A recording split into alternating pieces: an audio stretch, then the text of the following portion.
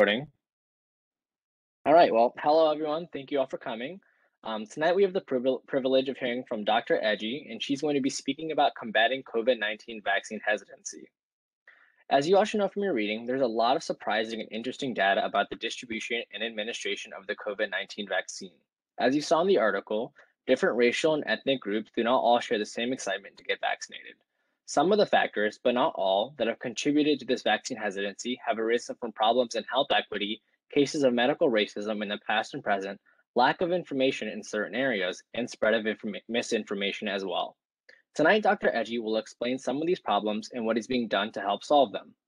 Dr. Edje is the Associate Dean of Graduate Medical Education at the University of Cincinnati College of Medicine. She first attended Michigan State University at the age of 16 and received a Bachelor of Science in Physiology.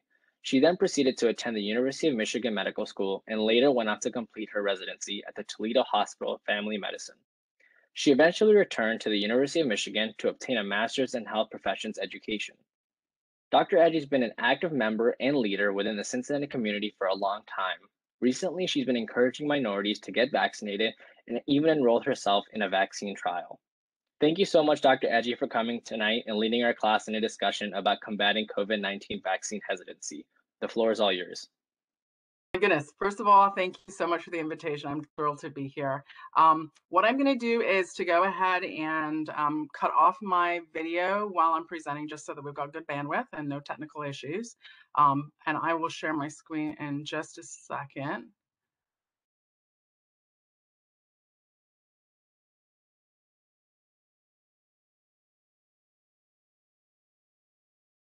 Can you see that? Yes, we can. Okay. And okay. So we're going to go ahead and get started. First of all, glad to be here. Very excited about it. Can you get my camera off from your end or no? Yes, I can actually try. Okay, give it a try. I just don't want to trouble in between while we're moving forward.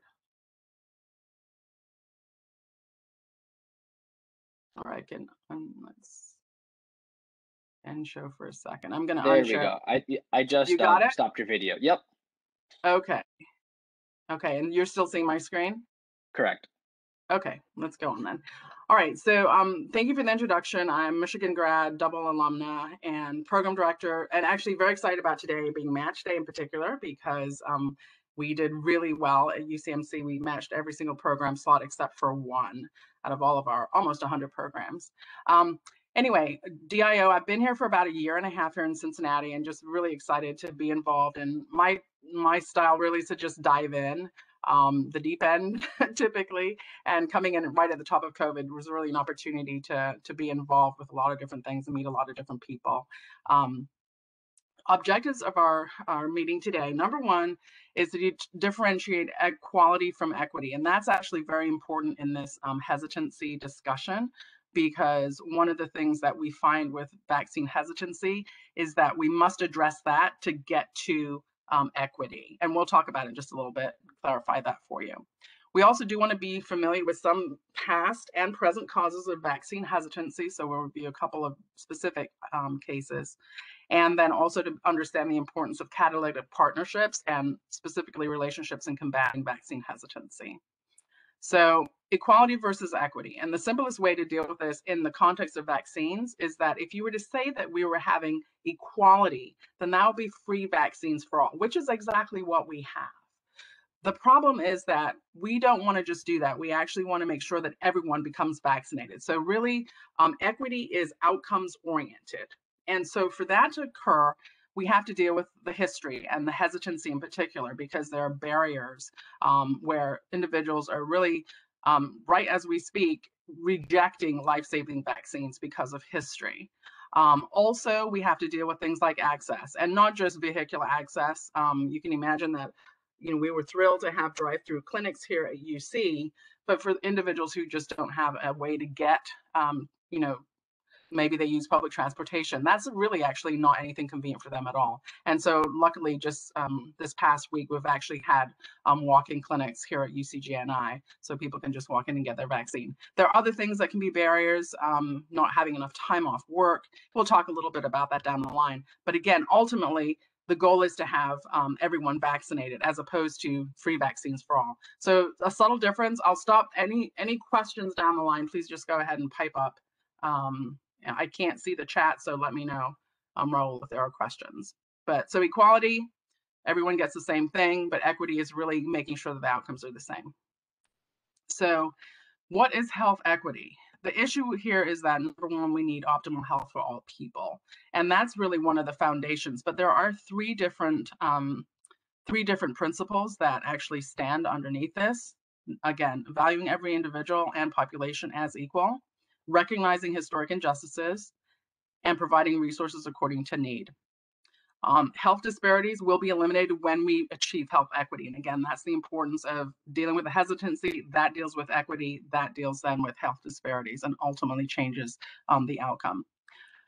This right here, one of the most important ones, is talking about Tuskegee. And this is a situation whereby people were approached. There were 623 men in Tuskegee, Alabama.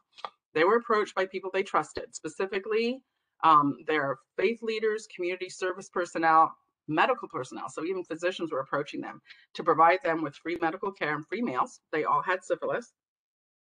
And basically, in fact, the physicians were actually sent a letter. The physicians in the community were sent a letter stating that if any of these gentlemen come to your clinic for any sort of care, deny them care. I mean, this is, can you imagine just practicing in a situation whereby you're given that information? It wasn't until 1940, that was back in 1932. It wasn't until 1972 that the Washington Star News published an article exposing the fact that these gentlemen, despite the fact that penicillin had been found to be curative for syphilis, that it had been withheld from the men so they could see the natural progression of disease. And this is the foundation of just one of the building blocks of hesitancy and distrust. And again, this was a U.S. Public health service that did this, and they utilized people that that people were meant to trust as their messengers. So this was a significant issue.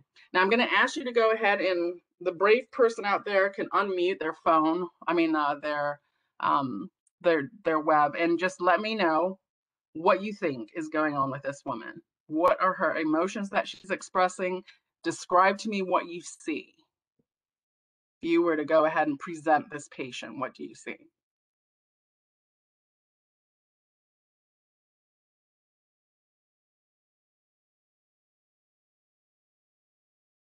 There's got to be a brave soul out there. Tell me what you see.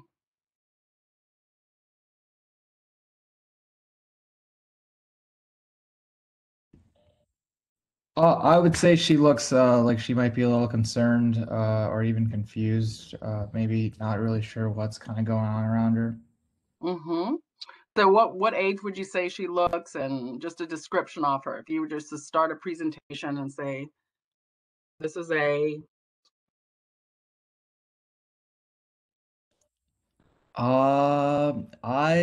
It really could be a pretty wide range. This is a safe space. Maybe like 30s, 40s. Okay. All right. So you'd say maybe 30s, 40s, Black female, looks like she's in some distress, some anxiety, wearing oxygen, laying in a hospital bed. About right? So one thing that we do know, does anyone know who she is?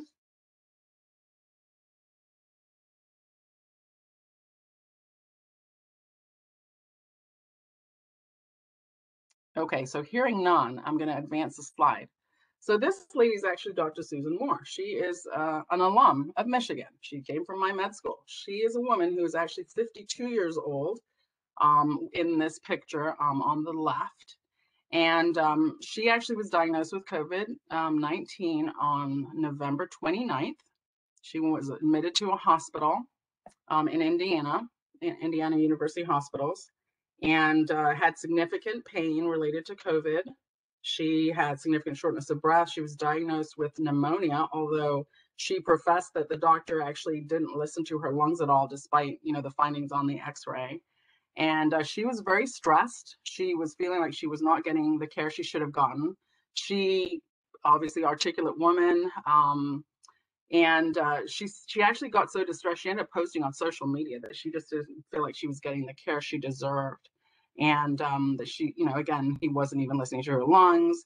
The nurses seemed to be intimidated. She ended up staying in the hospital until December 9th, and then was discharged to home. Now, our son there in the middle picture, his name is Henry.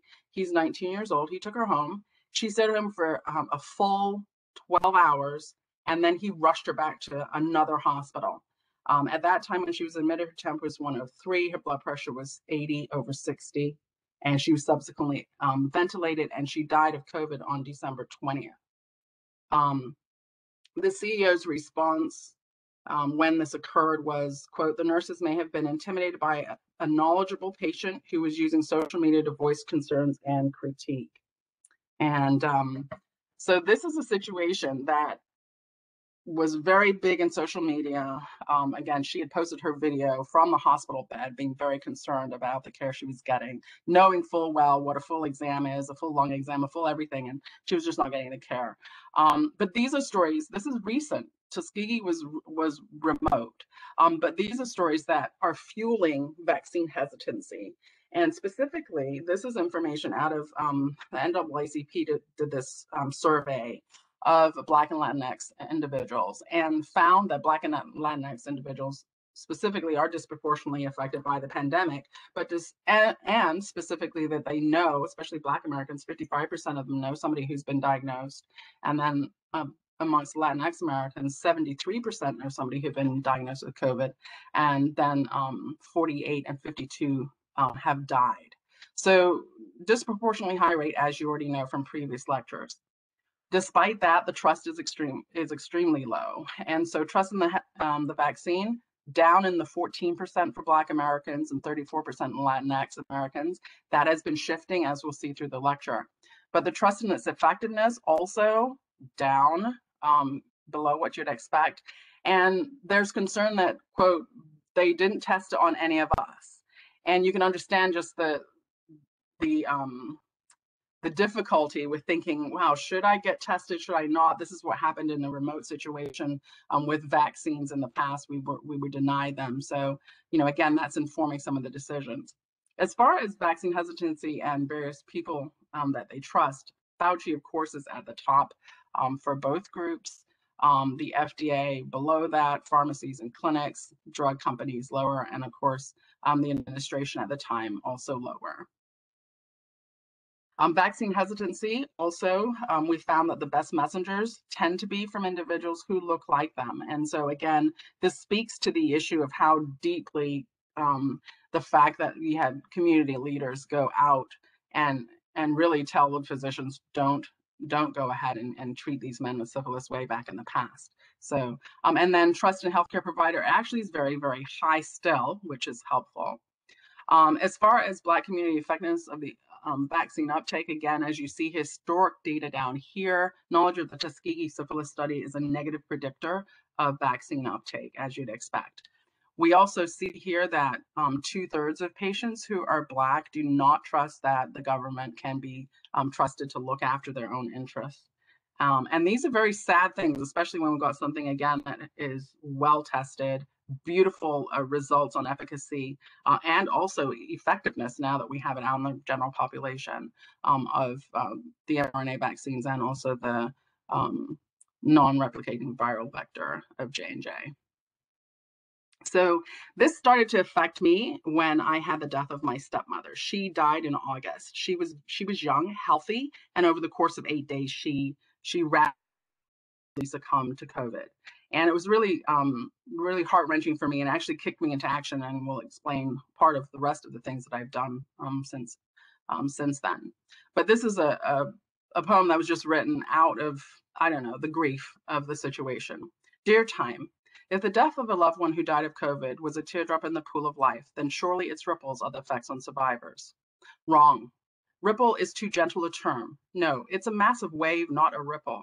It does not come slowly or gently. It's a tsunami, suddenly looming above you, surrounding you in the menacing shadow of its profound darkness as it comes crashing down on a previously peaceful, sun-drenched shore, leaving in its wake a debris of incredible sadness for daughters and sons, sisters and brothers, mothers, fathers, husbands, wives. A debris of profound helplessness to provide comfort to those hardest hit. A debris of lost dreams, unfinished plans, and truncated conversation. A debris of bitterness for the infectivity of misinformation and the willingness to deny its very existence. How is this thunder and lightning of this storm not heard and not seen? How is the ice cold chill of this wave not felt in the very bones of all who know it has already crashed on 400,000 shores? It will come again and again, crashing thunderously onto another peaceful, unsuspecting shore, wreaking its havoc, leaving its piles of debris and moving on. My plea to time, make a generous and swift donation into the calendar of life, and fast forward to a point when science has had a chance to hone its craft and healing has started to emerge into a sunshine of a brighter future. And so this, again, it catapulted me knowing that here at UC we had the Moderna trial, and we were one of 90 participating sites. And so I went ahead and I enrolled and was randomized to either placebo or to the vaccine. And I got my first shot September 12th, my second one October 14th. And the second one, I felt it was certainly more reactogenic, as you already know. I felt my left arm was a lead balloon. And so I immediately figured I must have gotten the shot because there's no way normal setting would do that for me. But what it did is it started three relationships, and I'll talk about each one of them. The clinical trial team, I got to see how Dr. Fichtenbaum had actually done a really great job forming the team. We'll talk about local organization that we got involved in, and then organized medicine, how that catapulted things as well.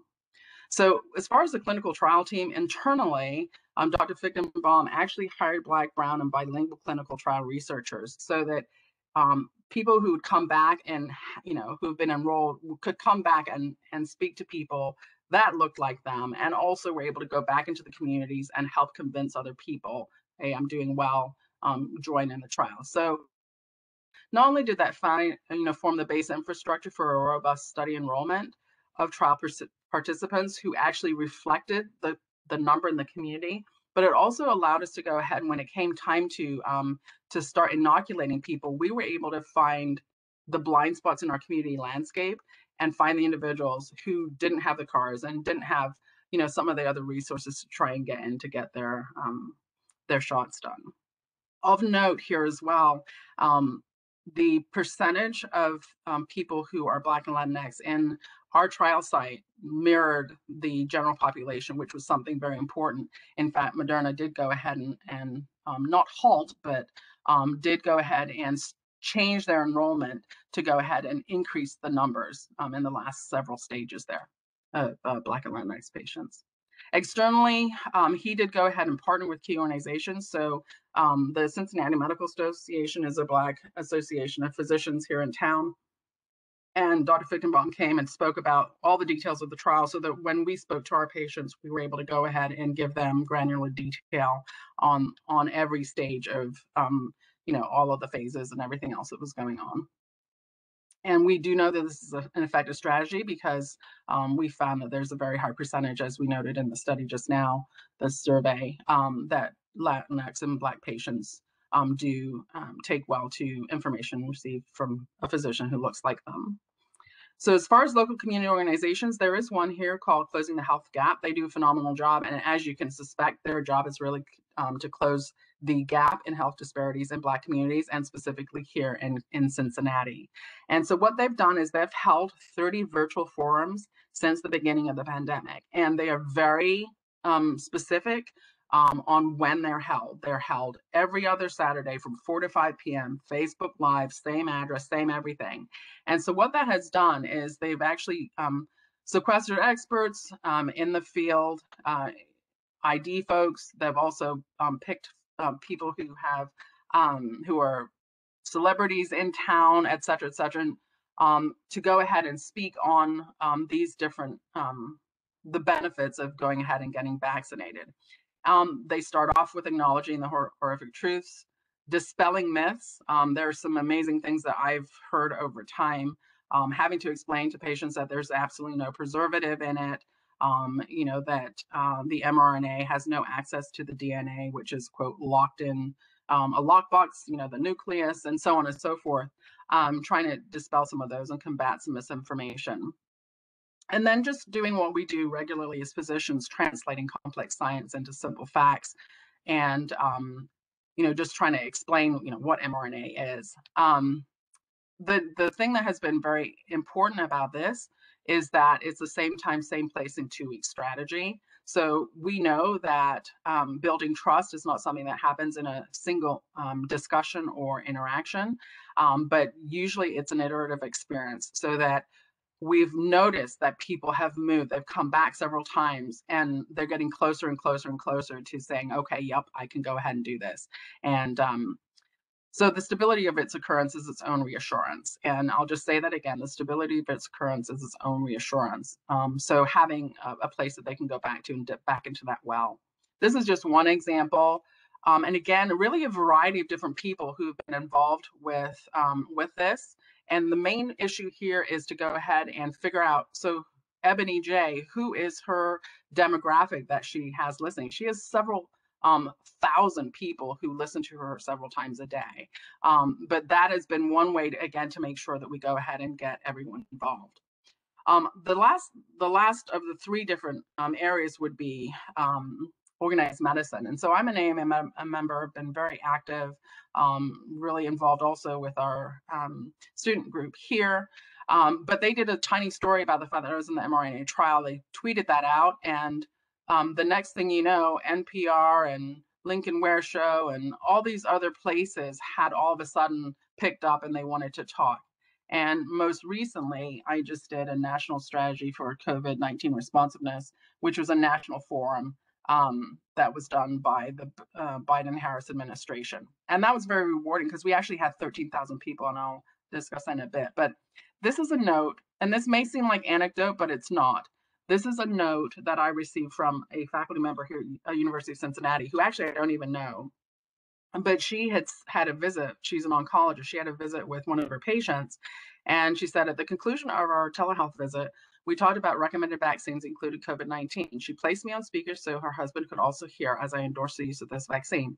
She then told me that she had originally been opposed to the vaccine, but had heard recently, I'd recently participated in one of the town halls done by Center for Closing the Health Gap. And after hearing Dr. Edje speak, had changed her mind. She was now excited. This is the part that really blows me away, that she was happily able to share some of the long-term data about mRNA vaccine technology that she learned from the talk.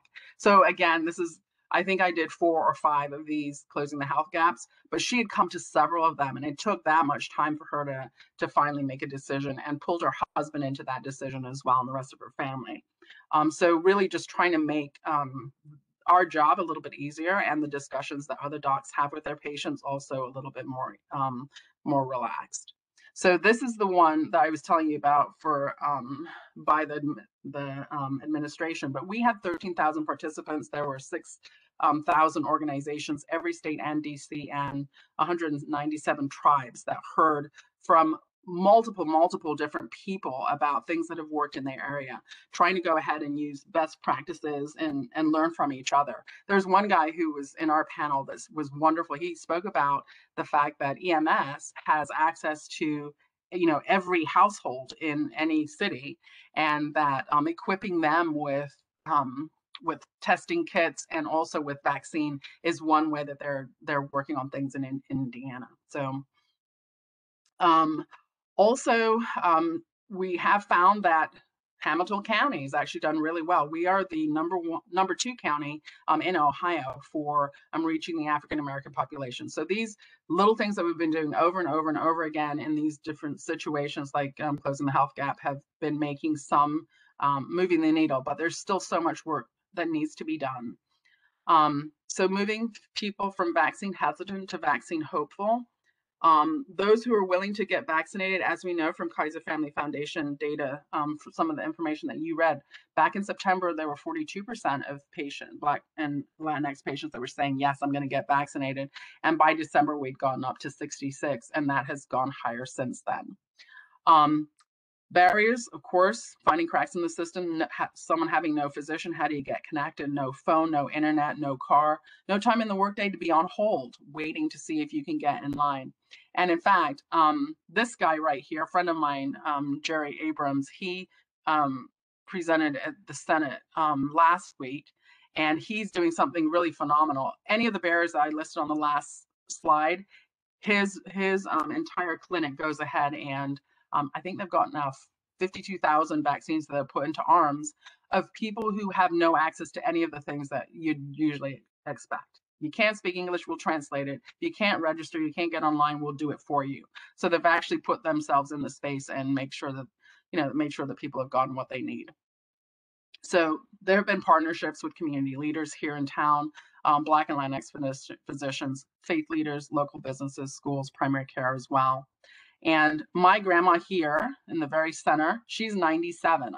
She just got her first Moderna shot a couple of weeks ago. But the issue here is that she's 97. She had been trying since the beginning of the age group, and of course, she's at the top of the age group, being 97, to get her vaccine. My mother here, who's got a doctorate, has been on the phone trying to connect her. She still was not able to get her in until several months after she was eligible, just because there are no vaccines in the community in which she lives. So our big thing right now is to keep our eye on the ball. Time is a ticking, and specifically when we think about it, I want you to tell me, how many people do you think traveled over the weekend? Take a wild guess. This past weekend, between Friday night and Saturday night, airplane travel.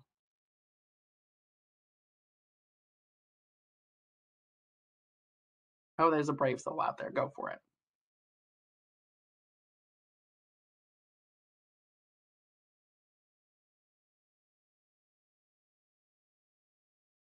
I'm just going to take a quick guess and say 15 million.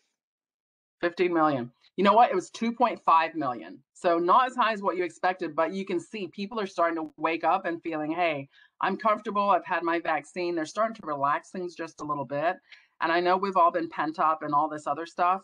But one thing that we have to remember is that we have variants. And although we have vaccine candidates that are out there, Moderna, Pfizer, and J&J, the Janssen vaccine, of course, viral vector, AstraZeneca also viral vector. And I think you've probably already gone over probably the technology in the past, but there's Novavax as well. But in the meanwhile, we've got these variants. And since you've got some places like Texas, for example, that have been opening up, and there are multiple states that have opened up completely and not wearing masks even, that we may start to get a variant that spins out of an area that is uncontrolled as a possibility. So really, this is a race against time. The important thing here is to remember that for us to get to 70% herd immunity, we do need to make sure that hesitant communities are immunized as well. One thing I know from the Kaiser Family Foundation data is that, we've spoken specifically about Black and Latinx communities, but we have Republican rural individuals who are also, and actually at the highest risk of saying, I either don't want it or I'll never get it. So, that's another crew that needs to definitely be addressed. As we look forward as well, and COVID is short term, but when we think about the long-term goal with health disparities, it's really making sure that our healthcare workforce is well equipped to handle situations and to relate to patients as well. So one of the things that the ACGME is doing, which is our accrediting body at the national level, is trying to make sure that milestones are being put into place for residencies, where these are criteria that you have to meet as a residency to go ahead and, to remain solvent, basically. So level 1 is really just sort of the bare bones. If your milestone is 1, then your program's really not necessarily doing what it needs to be doing. Just acknowledging that diversity is important is not enough.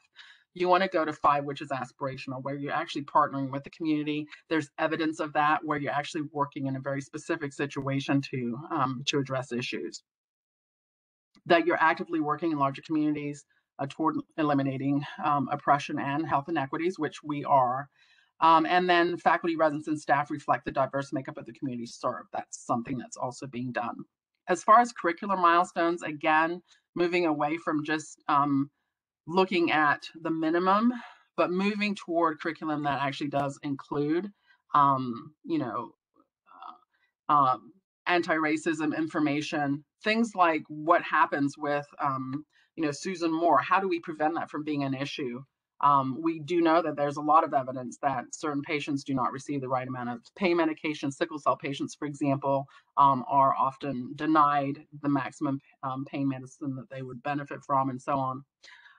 And then that we're developing content and serving as a model for a health system related to diversity, equity, inclusion, and that we're engaging community partners again to develop curricular content. Again, from the personnel and pipeline and faculty route, we should have diversity of representation in senior management and important decision making. We have Matchmake coming up, and we've tried to make sure that Mia Mallory is she is actually involved at the very beginning when we have orientation with our residents, and then also she is on a consult sort of relationship with residencies as they put in their ranked lists as well. And then that our program leadership works effectively with institutional leadership to advance initiatives of DEI. So objectives were to define and differentiate equity from equality. And of course, equity addresses outcomes rather than just parity. And to be able to articulate why addressing vaccine hesitancy is important.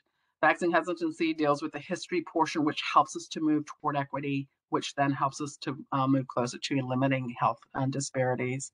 And to be familiar with some past and present causes of vaccine hesitancy, which we talked about, an old one with Tuskegee and a new one here recently with Susan Moore. And then to understand the importance of catalytic relationships and combating vaccine hesitancy. So we talked about the trial team, building from the inside out, communicating with community leaders that are able to take the message forward in their own spaces, and then using your own personal platform to be somebody that's accessible to deliver the message and to help out. So that is all I had. I'm going to stop sharing. And I'm open for any questions.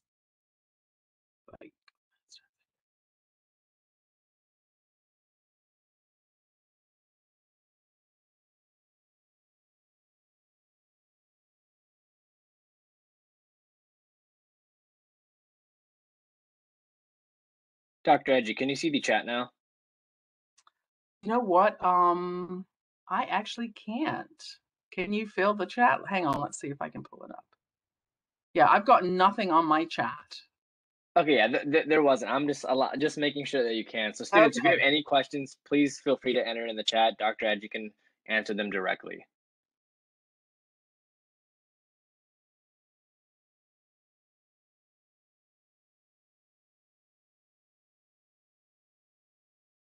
Hi, my name's Emily. I have a quick question. One of the communities that you talked about that does seem to have a higher hesitancy towards the being vaccinated is rural communities.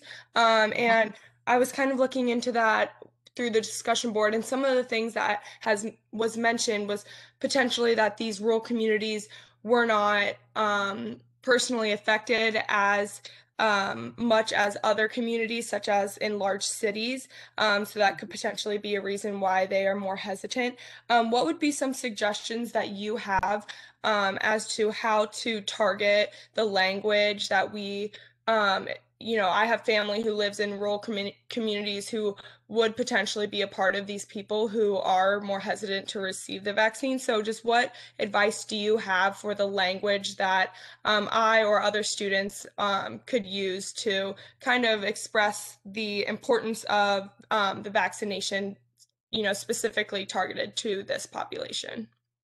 Yeah, thank you, Emily. That's a great question. So one thing that I think is important, as I've gone around and spoken to different groups, including, the rural populations, the biggest thing that I've heard back is that it's a hoax. That's one thing. And the second thing is concern about the contents of the vaccine itself. And so a couple of things.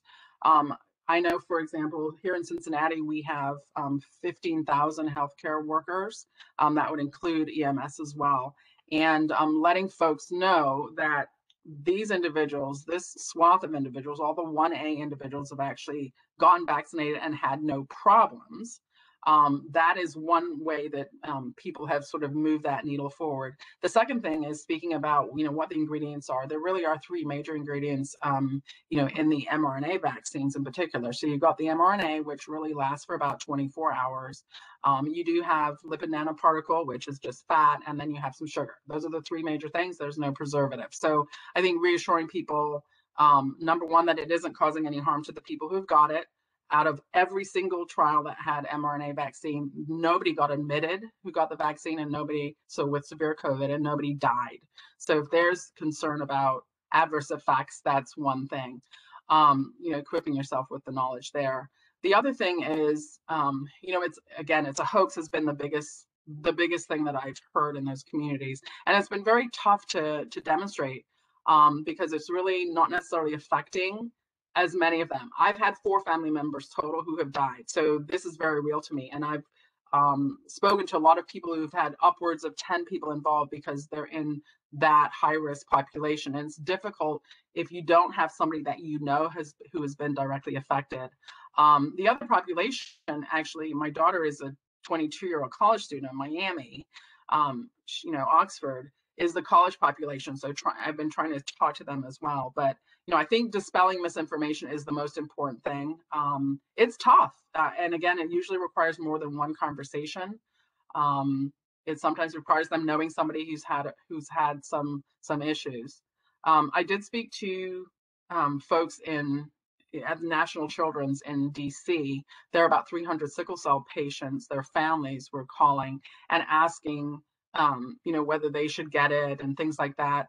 And a lot of people, not necessarily who are young, or young people not necessarily thinking they'll be affected, but just letting them know that yes, we have people at Children's Hospital here that have been admitted with strokes, who are 32 and younger. And so, again, relaying that information. Beyond that, Emily, it's a tough situation because we believe in science, and there are a lot of folks who don't. Unfortunately, it got politicized. Thank you. That was awesome. You're welcome, Emily. So you may have said this, but I was wondering if we'll see more testing for minority populations with the current and future vaccines. So I don't know who this was. So the question really, are we going to have more African Americans, for example, in the population? I'm happy to say, so get this. So Pfizer actually started their vaccine trial, their phase 1, after we did. And Moderna, I say we, Moderna. But if you remember when the very first vaccine was sort of, being given to, Our Lady there in England, and it was a big deal, first COVID vaccines being given. It was not Moderna, even though we started the trials first. They halted things at Moderna to try and make sure that we had the number of people in our vaccine that mirrored the community, so that we did not have Black and brown patients say, they didn't test it in us, I'm not going to do it. So, again, trying to get the testing up. I think one of the things I've had to use as a discussion point is explaining what an IRB is. They're like, well, how's Tuskegee not going to happen again? Well, it's because there have been other things that have come up. You have to take city training. You have to do all these things to be involved in clinical trials. And you cannot enroll a single human being, and trying to explain that to patients, I think has also been helpful. Did I answer that question? I'm not sure that I did. Okay, let me see. There's another question here. What is your advice ensuring that people do not view the vaccine as the end of mask wearing and other public health measures? So this is actually a tricky one.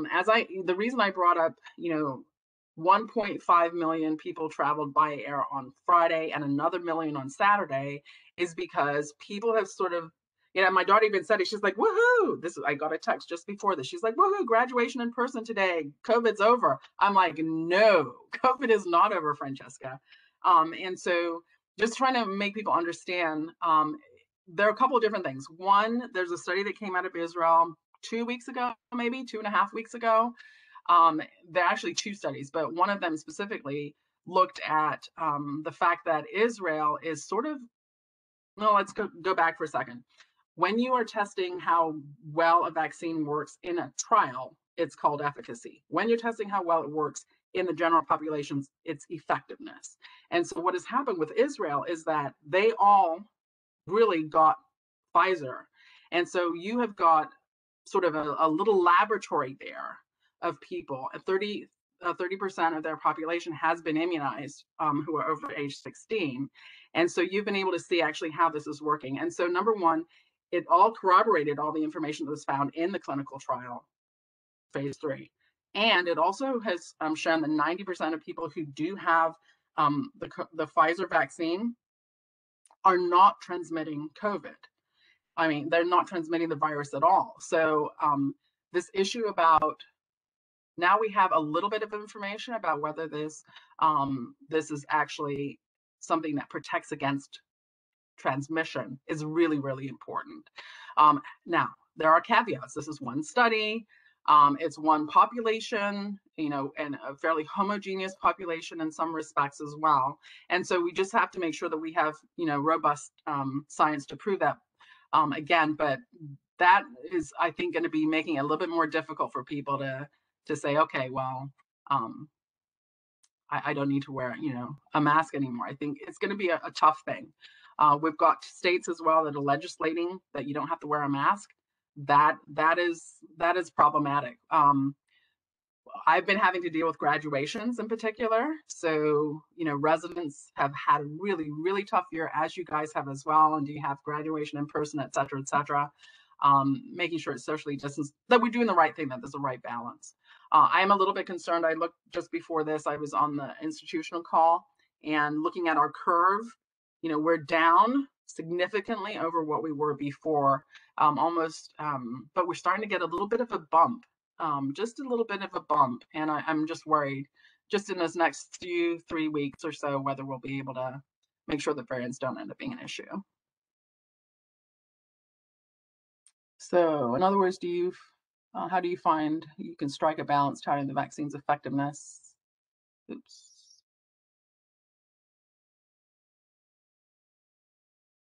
And making sure the public health priorities, yeah. Other questions? I was wondering if there are any opportunities for pre-med students to volunteer in town halls or forums. Absolutely, absolutely. I can go ahead, Renee Mahaffey-Harris. I'm on the board for the Closing the Health Gap, and Renee Mahaffey-Harris is the CEO. We can certainly use any voices that can bring reason to the discussion. We've had a variety of different folks. I remember speaking to a group of 18 to 34-year-olds, totally different questions than patients who are older. So absolutely. I will go ahead and put my email in the chat, and then you can go ahead and touch base with me. Send me an email if you're interested in being involved.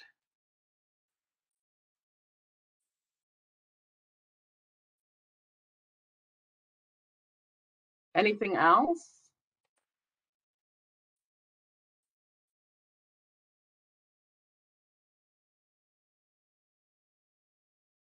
Hi, Dr. Edje. I think Hannah has a question. Her question is, how would you suggest collaboration between units outside of healthcare, such as legislation, social work, and welfare, to directly address and alleviate social determinants of health that have contributed to issues such as vaccine inaccessibility? Honestly, I think organized medicine is your best bet. There are significant, so I'll give an example, just because I've been involved with organized medicine since I was a medical student. I think for me, very early on, I realized that my time in the room with a patient is extremely important, but I do have an ability to help outside of the patient room as well. And so being involved in organized medicine, I found you're able to go ahead and get an idea that's a grassroots idea and go ahead and it's like rolling the snowball, and you can get people onto your idea and then bring it to a national level, at which point you can have money that's put behind it in the form of a resolution that gets passed. Then you're in front of Congress, you're doing things that can make a difference. So I do suggest kind of getting involved figuring out what's going on with the Ohio State Medical Association, since, Academy of Medicine of Cincinnati, all of these things. What you don't want to do is to do what we call false workload, which is trying to do things that are already being done by somebody else.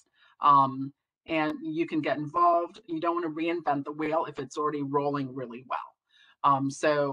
Again, you do have a branch here. So Medical Student Region 5 of the AMA is here. And there is a council on science and public health that deals with social determinants of health issues and so forth.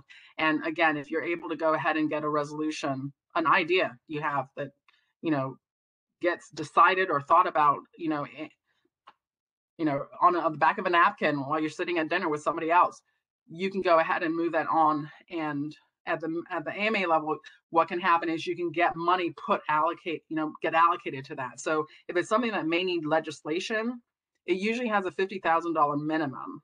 And you have to go ahead and make your case and testify that, yes, this is something that is worth going forward. And you can get tons of folks on board, and then the resolution gets passed, and there's no option except for the AMA to provide the funding because it passed, by a majority vote in the AMA House of Delegates. And so that's how certain things are getting done. I think it's the fastest way. And I think the neat thing about it too is that you've got multiple specialties that are all bringing in their angles and their information, and people who are genuinely interested in seeing the ball move forward for patients and for the profession. This is Dave Wazorek. I thought that was a fantastic talk. I'm wondering, are you engaging, and I'm sure you are, but can you tell us a little bit more in terms of the engagement of leaders in the URM communities, such as church leaders, MDs, civic leaders, people in entertainment who are also URMs, in trying to get people to get the vaccine in the various communities? Absolutely. Thank you for the question. So Closing the Health Gap actually has done a great job. They've got 30, like I said, they had 30 different things that they've done, Facebook Lives and things like that. And I'm doing something in 3 weeks for the for this region's AKA, which is one of the largest sororities, Black sororities. But what we've done is Closing the Health Gap has had, the guy who's a coach for Cincinnati Bengals, all these folks that are actually community leaders. We've also had the African-American physicians who are here at UC, all of the professors, including Alvin Crawford, for example, and Michael Thomas and Lester Duperchen, all been on Closing the Health Gap as well. So everyone sort of knows that's a space that you can go and have the opportunity. There are other things that we've been trying to do as well as get enduring material. So I've recorded modules for churches in Columbus and done Facebook Lives for folks in Atlanta and so on, to try and make sure that there's some enduring material that can be utilized over and over again, with very specific points. What is in it? How does this affect pregnancy? Well, just very simply explaining that mRNA cannot access the nucleus, where, and translating that into simple English is helpful. But church leaders, again, there has been a fair amount of work with Closing the Health Gap specifically to get church leaders involved. Here at UC, there is actually a vaccine crew, I guess you'd call it. I don't know the official term for it, but it's comprised of ID folks. It's comprised of folks like myself who are fine and available. We'll make ourselves available to talk to folks that need a speaker on vaccine hesitancy, and again, recording modules and things like that, but having a central location so that we're not reinventing the wheel. Thank you. Do you think that potentially you could have, let's say, for people who have difficulties traveling, can you have, let's say, buses that can take people from the churches to the vaccine center, and using potentially the J&J or the Janssen vaccine, which is a one-shot vaccine, so they don't have to keep coming back and forth? Absolutely, and that's actually going on with Closing the Health Gap right now. Trying to make sure that we've got people that are who are not mobile, either because they don't have a car or they just can't get around themselves. But yes, that is being done through Closing the Health Gap. Some very specific relationships that are in process right now to help do that. And especially, I think, having the walk-in space at the UCJNI has been helpful as well. And honestly, it has been evidence of the fact that UC really is trying to make sure that we remove as many barriers, and we're looking at equity as opposed to just equality.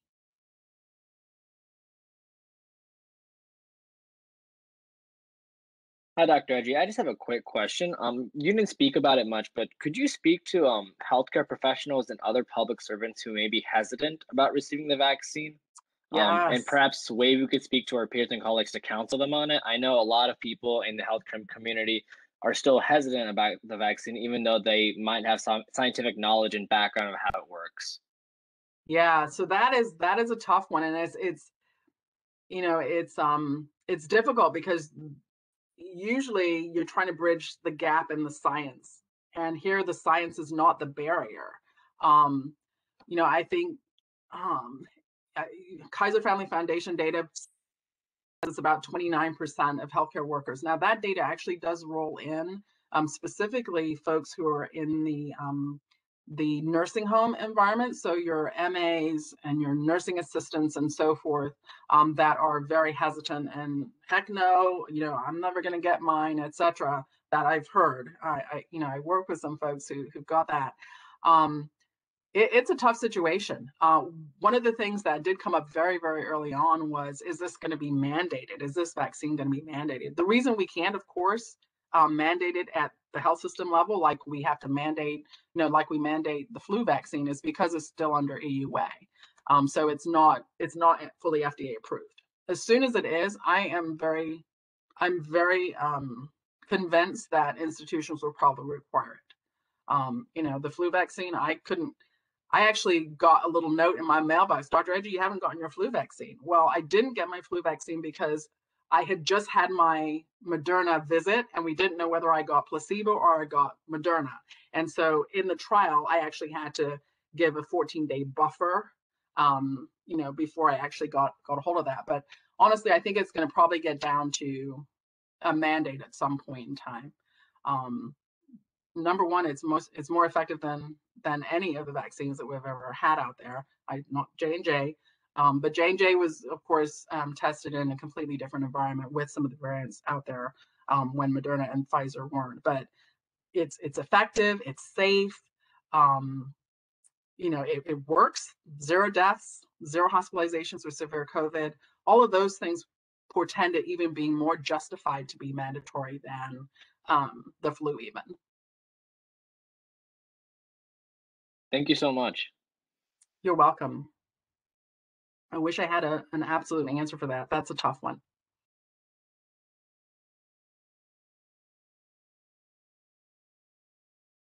The other thing I think that has been a little bit difficult for me too is, you know, caring about my residents and fellows as much as I do. Number one, I always wanted to be the last one to get vaccinated, especially since we had vaccine allocation as an issue at the very beginning. We're only getting 975 vaccines to our institution, and we were only 1 of 10 in the state, and so on and so forth. And who gets the first vaccines? So for me, it was a little bit. It was difficult, you know, to find out when I had my unblinding visit that I had actually gotten my vaccine before my residents and fellows. But the thing that has been difficult is that it's public, you know, it's a protected health information, whether they got vaccinated. So we're relying on residents speaking to us and saying, hey, I got voluntarily saying they got their vaccine, because we do want to be able to say, well, yep, we're going to go ahead and potentially allow you to have your didactics, you know, masked and socially distanced with more than 10 people. But we really can't say that with good data if we don't know, okay, 97% of you have been vaccinated and you're going to be in this room. Plus we have this Israeli study that says you're not transmitting. Yep, we can go ahead and have 40 in the room. So those are the decisions that have been a little harder to, you know, to address. Oh, one other thing I will say as well is that the fact that we had an unblinding visit, so is also another tool I've been able to use when speaking to vaccine hesitant patients. Specifically, you know, when you think about the fact that the Tuskegee Institute trial or the Tuskegee experiment rolled on and on and on, and nobody was any the wiser for 40 years.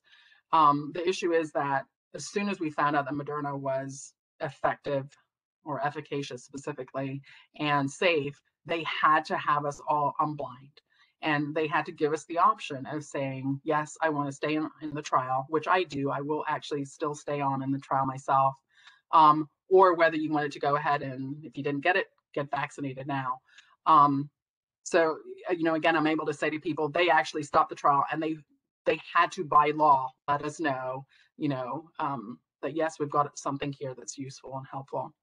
I'm staying in the trial for 25 months because trying to squeeze every drop of information out of this benefit out of being in the trial is just trying to find out how long this immunity is conferred for. So the full trial length is 25 months. And I suspect, well, at least historically by vaccine, just history, is if there is good immunity at 4 months, the likelihood of you having good immunity lasting for a couple of years is fairly high. So I'm hopeful that, we've already gone through 4 months for sure. I'm on, I think, Moderna trial day 183, I think is where I am right now. But my vaccine, I get 8 vials of blood drawn every single time I go in. I've got 7 full visits. And my immune response has stayed robust all the way through. We suspect it will stay since it's lasted 4 months.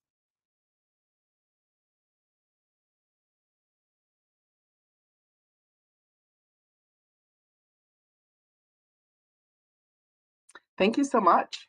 Yeah, do the students have any other questions? But thank you so much for coming in, Dr. Edje, for this insightful and personal talk. I know I learned so much, and I'm sure the students did as well. It was very eye-opening. It's my absolute pleasure. Thank you so much for having me. It's my privilege to be here today. Thank you. And students, we will see you either Wednesday at the open discussion or next Monday at the usual time. So take care and everyone stay safe. Au revoir. Avez-vous un bonjour.